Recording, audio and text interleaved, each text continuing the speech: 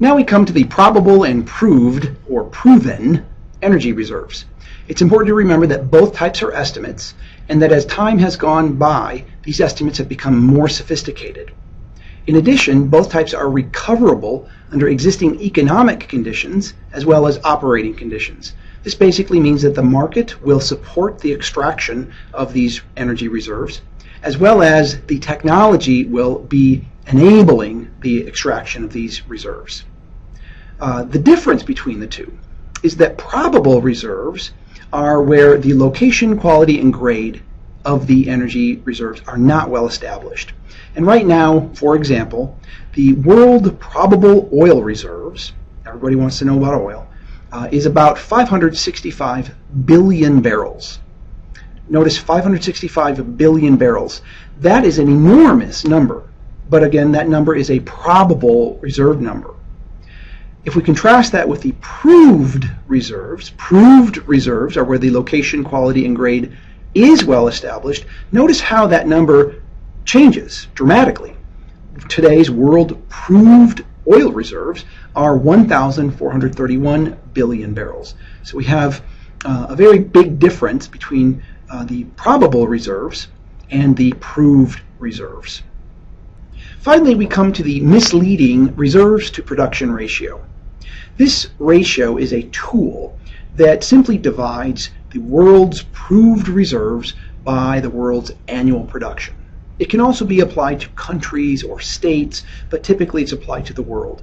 And it's used oftentimes to provide a quick snapshot of the number of years that are remaining before a resource runs out. I use the term runs out carefully because there's a lot of problems associated with that term.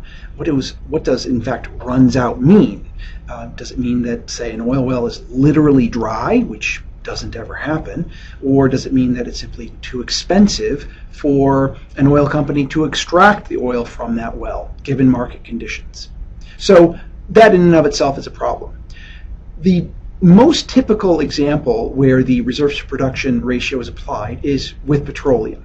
So right now in the world, we have the world proven reserves of 1,431 billion barrels. That's the R in the reserves to production ratio.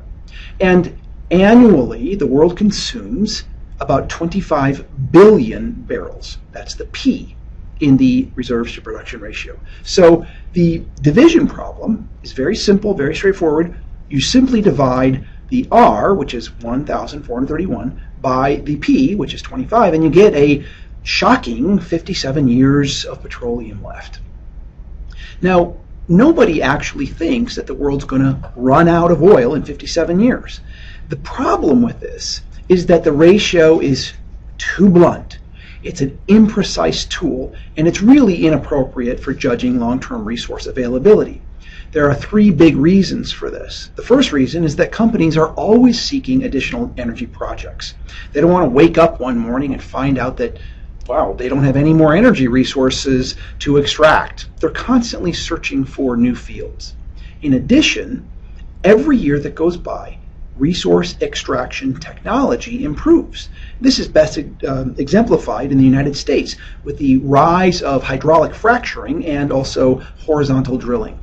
These two means of resource extraction, both for natural gas and petroleum, were not used together to any degree anytime in the 20th century. And now, in the United States, they're used all the time.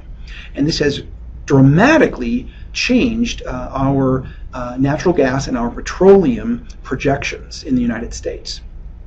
Finally, while the reserve to production ratio considers the consumption habits of consumers, it simply considers how much we're consuming. It doesn't consider any changes, and it doesn't consider any efficiencies. So consumers, while we tend to consume ever greater quantities of energy resources every single year, it doesn't. The reserves to production ratio doesn't consider things like changes in efficiencies, say, with our cars or with our homes, or with energy policy that can persuade or even sometimes mandate efficiencies.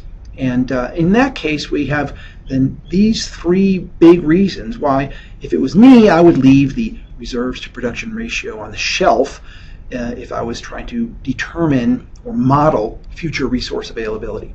It's simply too blunt and too imprecise. It makes for juicy headlines, but it's at its core just simply too inaccurate to be any real use in our course or in our discussions.